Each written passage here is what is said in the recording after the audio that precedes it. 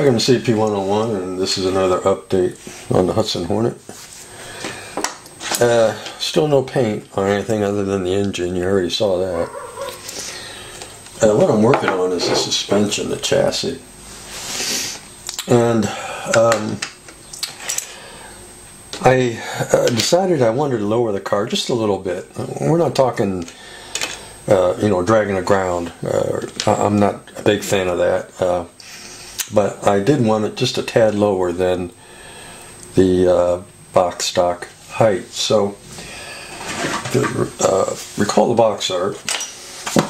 This is about how the car sits. Let me get my glasses on, so I'm going to make sure I want to blur the camera here. But you can see the top of the wheel opening is about even with the very top of the tire. It's roughly around there. It's kind of hard to see since the background is black, but that's basically how the car sat in the front.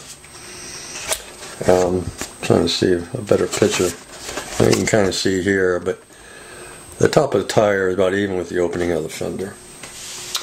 And I wanted to drop that down a bit. So what I did, here is the front suspension all put together, which is a bit tricky to get it all together, by the way, but we got it. We had to do some modifications of the sway bar here because these pins that go into a lower control arm, they're like a mile too long. But anyway, here it is. And what I did is I cut, you have an axle pin that goes through the spindle and the hub. You can kind of see it sticking out there. So what I did was I went ahead and put it together like the instructions say to, and then I took my razor saw, so right here, and I cut the hub off the spindle basically, and then I raised hub and all up on the spindle about 1/8 of an inch around there, and then that'll, if you raise it up, it drops the front of the car down. So that's what we got. And I'll be using the stock tires because I like them, because they're the nice wide walls. And we're going to be using, the kit comes with two different hubcaps, wire wheels, and then your standard Hudson hubcaps, which are like the box art here. Like this here, kind of like a moon style hubcap. And I just like the wire hubcaps a little better, so we're going to use them with the wide whites.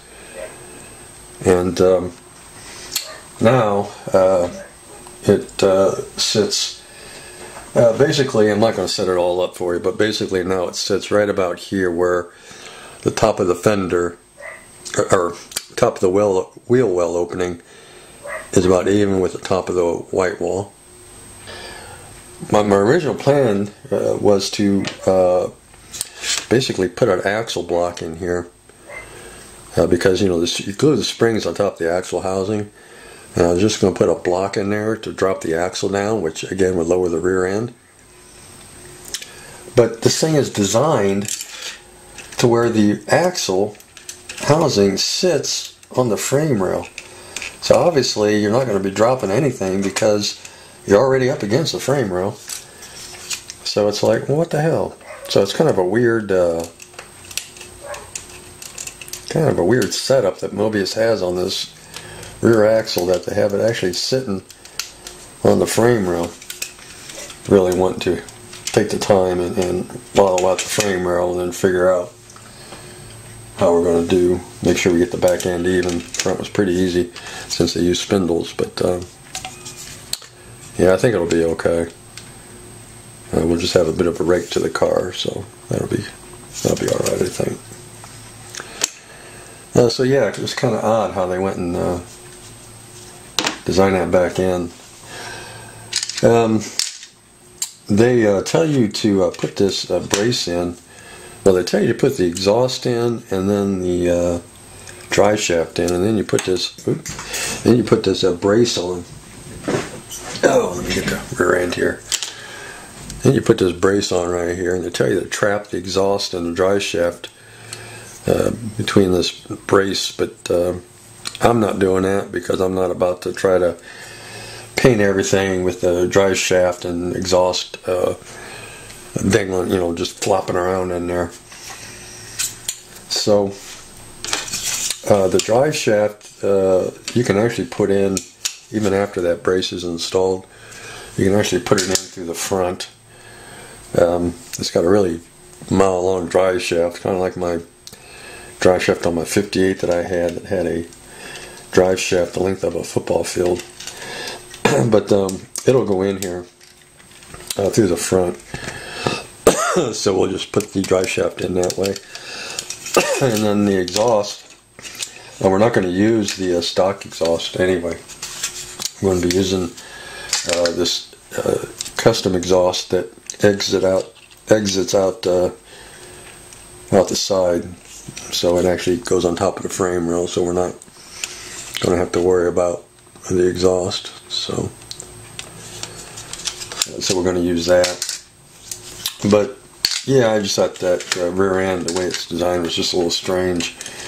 I've never seen a model car that had their axle sitting on a frame rail, but okie dokie. I doubt it was like that in real life. I don't know if any car that had an axle sitting on the frame rail. Made for one rough ride. What else? I think that's all I have for this segment. I have to decide on an interior color. I'll have to get online and look at some pictures and to get some ideas for interior color. But that's where I'm at on the Hudson. I think that's probably going to be it for this video. We don't want to get it too long. I got to set my table up to paint, and I will get our airbrush cleaned up and ready to go and start painting all these pieces and parts. So, alright guys, thanks for watching, and we'll see you in the next update.